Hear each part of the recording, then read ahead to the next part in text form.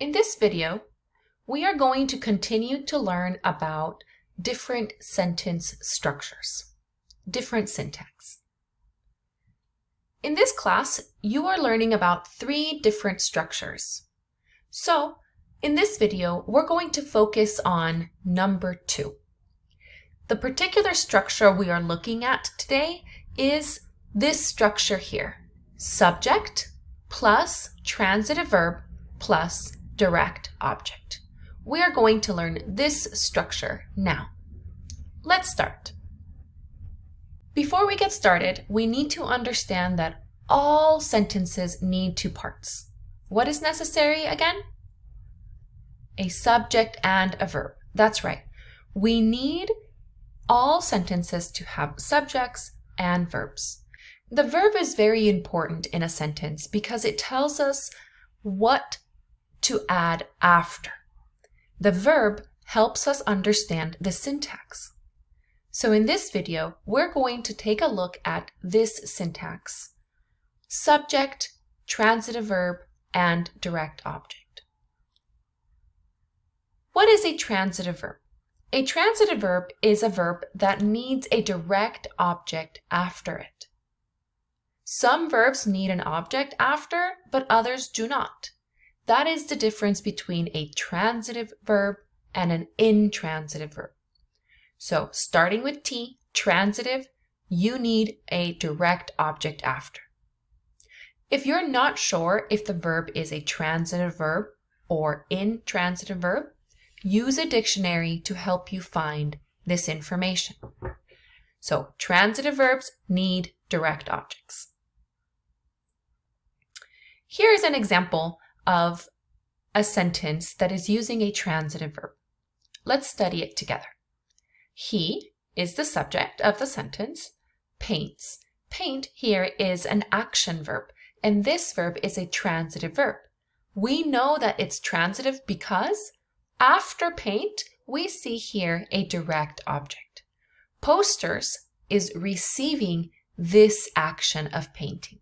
So paint is a transitive verb because we use a noun after. We need a direct object.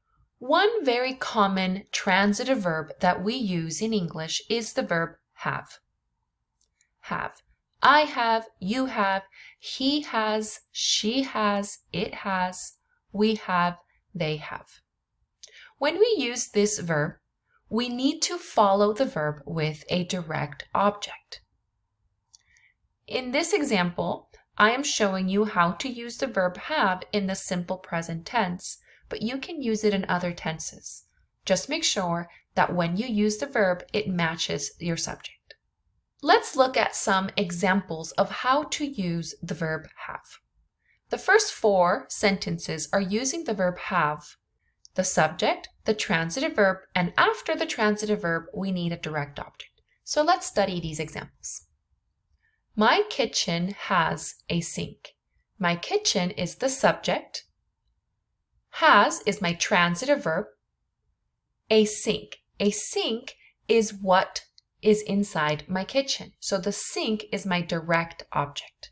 So here in this sentence, I can see there are 2 nouns. We are talking about 2 nouns. We are saying that the kitchen has a sink. So kitchen is my first noun. In this sentence, it is the subject of the sentence. And sink is my second noun. Sink is the direct object.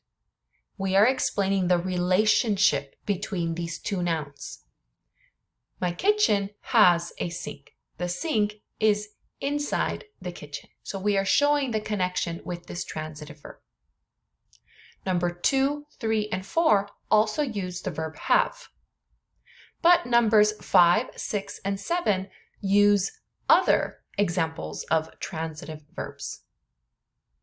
Pause the video here to study these examples. Here are more examples of transitive verbs. Use these verbs here. Make sentences with these verbs. Remember to use this structure. Start with the subject, then use the transitive verb, and add a direct object after. Pause the video here to take notes of these verbs. Okay, so one more time, what is the difference between transitive and intransitive verbs? Let's look at the difference. Mario studied. She drove. The students asked. In these examples, I am using these verbs as intransitive verbs. They are good sentences, but they do not give enough information. We want to know what receives the action. We want more information so that we can change these sentences to be stronger sentences like these here. When we use Mario studied English, English is a direct object. So now the verb study is a transitive verb.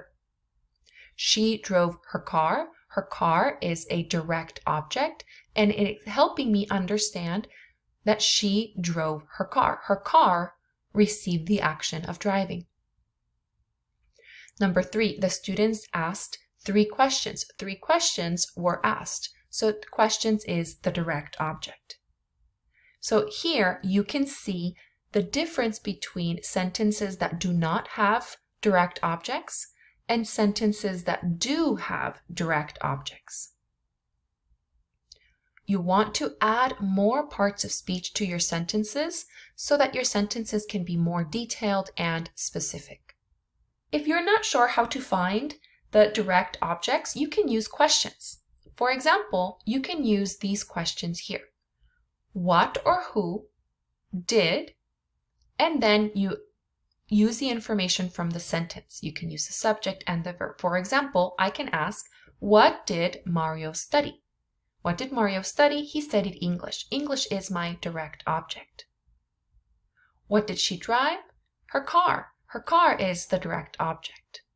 Number 3, what did they ask? They asked 3 questions. So 3 questions is my direct object. You can use this question here to help you find direct objects in sentences. If you want to add more information to your sentences, you can. You can add indirect objects to show who or what receives the direct object. So look at these examples here. Mario brought me an apple. Me is the indirect object because me receives the apple, receives the direct object. Look at number 2. She sang her sister a Chinese song. Chinese song is the direct object. Who received the Chinese song? Her sister did. Her sister is the indirect object. Number 3. The students asked their teacher 3 questions. They asked 3 questions. Questions is the direct object. Who received the questions? The teacher. So to find what receives the direct object, to find the indirect object, you need to ask who or what received and then use the direct object from the sentence. For example here, who received the apple? Mario brought me an apple. Who received the apple? Me. Me is the indirect object. Who received the Chinese song? Her sister. Who received the 3 questions? The teacher. So you can use this question to find the indirect objects of sentences. On this page, you can see 10 different examples using the sentence structure of subject plus transitive verb plus direct object. Pause the video here to study the examples. Pay attention to the verb and the direct object after. Some sentences also have indirect objects. For example, sentence number 3, I see an indirect object and a direct object. Sentence number 4, I can see after the transitive verb, I have 2 different nouns. I have an indirect object and a direct object. Pause the video here to study these examples more carefully. Let's review what we learned in this video. In this video, we're learning all about sentence structure number 2. Sentence structure number 2 is subject plus transitive verb plus direct object. This sentence structure is used with transitive verbs because remember, we need a direct object after. Some examples of transitive verbs are have, study, or see. Remember, you use a direct object after the transitive verb to show who or what received the action. And if you want, you can add an indirect object to show who or what received the direct object. If you use an indirect object, put the indirect object after the verb and before the direct object. Thanks for watching. I hope this video helps you use this sentence structure correctly.